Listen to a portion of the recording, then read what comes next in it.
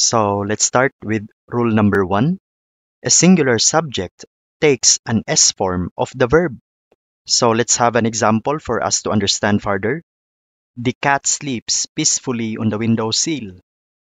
Dito po sa ating sentence, ito po yung subject at ito po yung verb. So ito yung subject which is singular kasi walang S yung ating noun which is cat.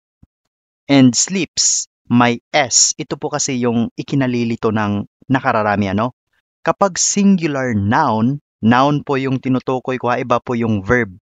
Kapag singular noun, di ba walang mga S? Kapag singular verb, may S. Ito yung verb eh. So kinakailangan kapag singular noun, kailangan niya ng singular verb.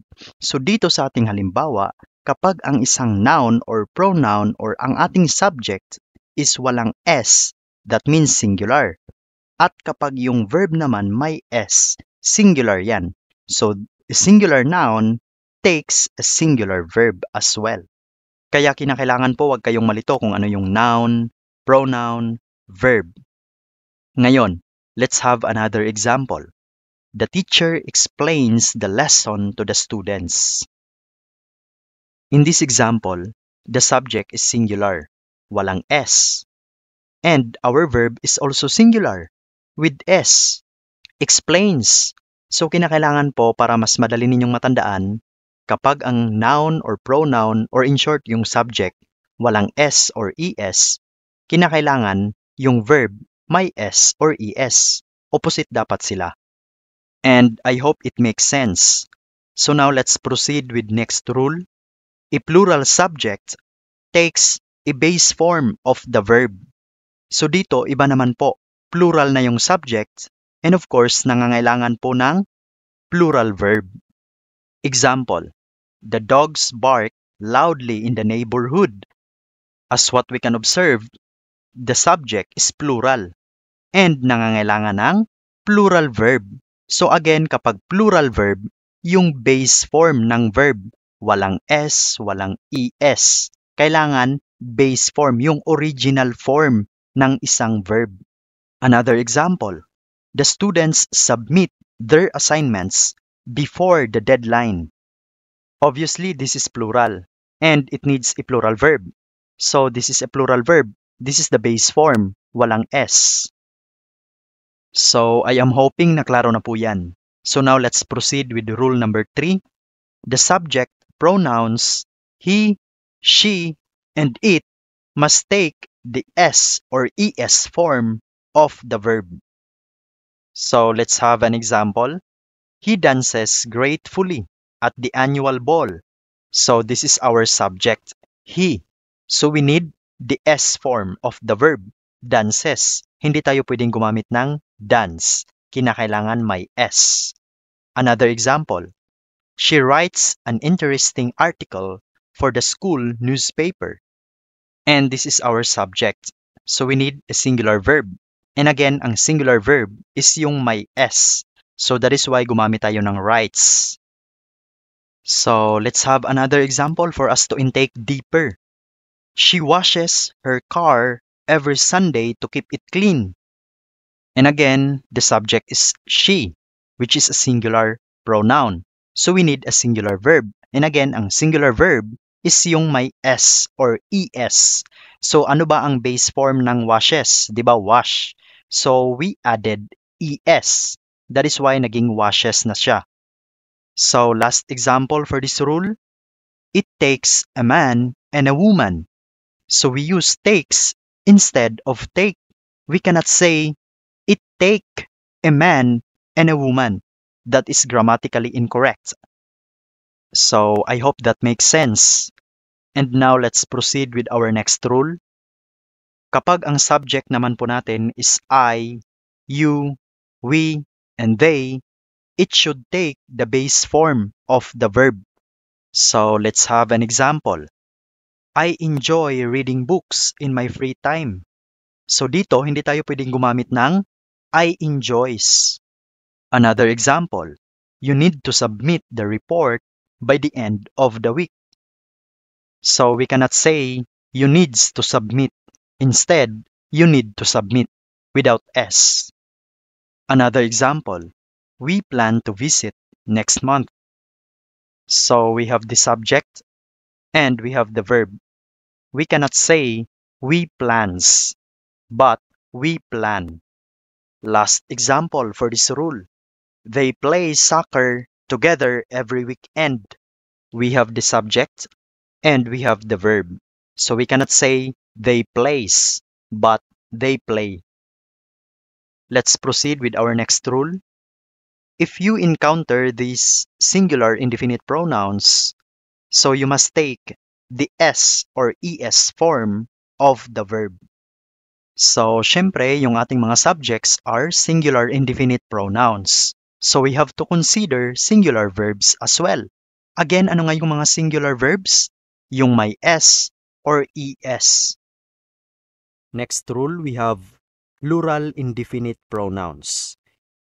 If you encounter these words like both, few, many, and several, it should take the base form or yung original form of the verb.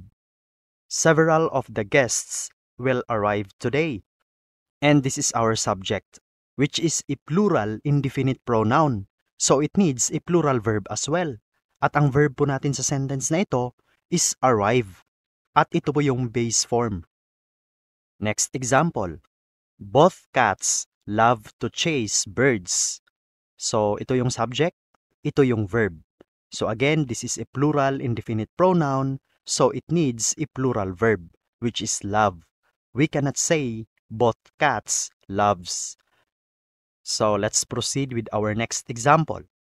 Many volunteers work tirelessly. So again, this is our subject and this is our verb. Last example for this rule. Few apples remain on the tree.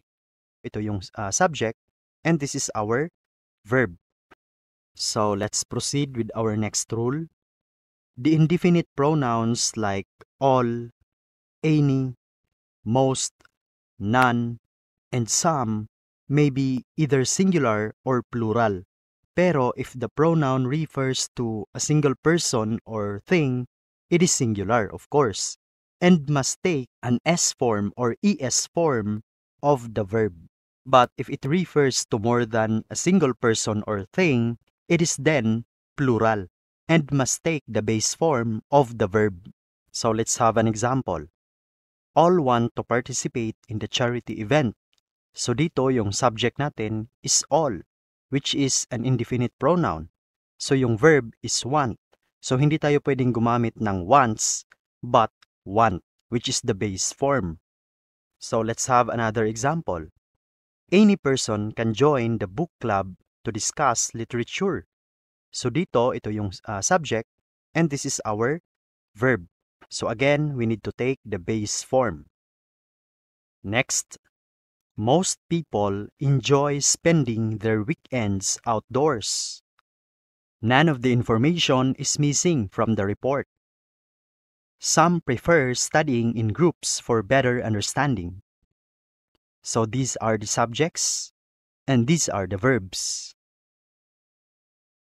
So without any further ado, next rule na po tayo. Look at these examples. We have two subjects for each of the sentence. In number 1, we have two subjects, which is John and Mary, and it is being connected by a coordinating conjunction and. So we need to use plan instead of plans. The same with number 2, we also have two subjects, so we need to use play instead of plays. The sun and the moon illuminate. So hindi tayo pwedeng gumamit ng illuminates. Next rule, when two subjects are joined by or, nor, either or, neither nor, the verb agrees with the closest subject. So kung sino yung pinakamalapit, again, the closest subject to the verb, they must agree with each other. Now, look at these examples. We have here in number 1, neither the cats nor the dog likes to be alone. So this is the closest subject to the verb. So this is singular. Therefore, we need a singular verb as well. How about this one? Either Sarah or her friends have the concert tickets. So again, we have two subjects here, Sarah and friends. But friends is the closest subject to the verb have. So we cannot say either Sarah or her friends has, but instead we have to use have. Last example for this rule. Neither the teacher nor the students were prepared for the pop quiz. Observe the sentence. Again, this is the closest subject to the verb. So that is why we need to use were instead of was. How about if we're going to flip the subjects? Neither the students nor the teacher was prepared for the pop quiz. Now, observe that the closest subject to the verb is already singular. That is why we use was instead of were. Next rule. When a compound subject is composed of an affirmative and a negative part, the verb agrees with the affirmative part. In these examples, we can observe that in number 1, the children is the affirmative part. So the verb appreciate agrees with the affirmative part of the compound subject. By the way, what is meant by affirmative part? It refers to the part of the compound subject that expresses a positive statement, or it is a part that is agreeing with a verb in terms of positive action. Now, in number 2, not only the chef but also the customers enjoy the new menu items. The affirmative part here is the customers. This means that the positive action of enjoying the new menu items is attributed to the customers, and the verb enjoy must agree with this affirmative part. And that's all for this video, and I hope you've learned something new today. By the way, this is just the part 1. See you next time. Bye for now.